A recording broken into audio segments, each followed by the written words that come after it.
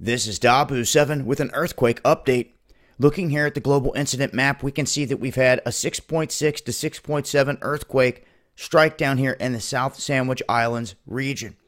Now, this is the area that I dubbed the Serpent Heads, and this is connected to the Atlantic Ridge that you can see that moves along here. Oftentimes, we will see connected action, whether it's up in through here, out this way, or up through this ridge line all the way up to Iceland.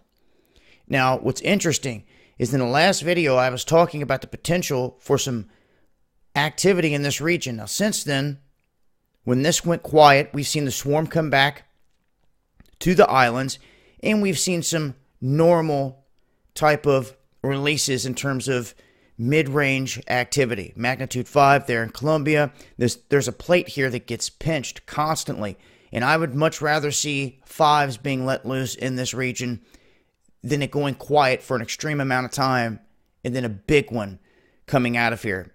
Also, the pinch point here in Chile is another area that we watch going all the way down. Now, when it comes to the United States, here in the past 24 hours, Alaska was seeing the brunt of the earthquakes, the bigger ones coming out here into the waterway, and once again ending down in this area with this remaining silent.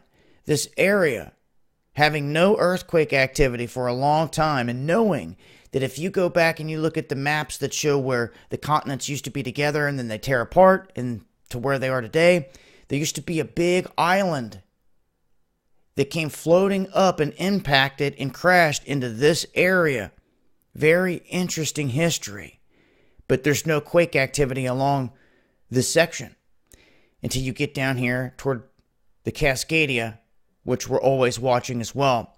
And we can see down in here some decent mid-range activity. This is going along with the average swarming that we see in Southern California. But the one that really catches my attention is this one. We have been seeing an uptick in earthquake activity around the New Madrid, in Tennessee, into the Appalachian chain. Now, off the coast of New York. So I'm going to go down here real quick. Go to 6 hours ago. That is southeast of Southampton, New York. That is a shallow quake that just took place right there at 7.1 kilometers depth, right off the coastline, and we're not used to seeing quakes hit in this area. So it's something to watch. If we see any more, I'll update, but as far as the latest earthquake update, these are the most significant quakes that you see here on the map. With this being the largest, I don't see any tsunami information at the moment, but then again, it's out here in a remote area. Even if there was a tsunami, it more than likely would not affect many places. But going to keep an eye on extended activity up this ridge off the east coast of the United States and into this region. Okay? I'll leave links below. This has been Dabu7.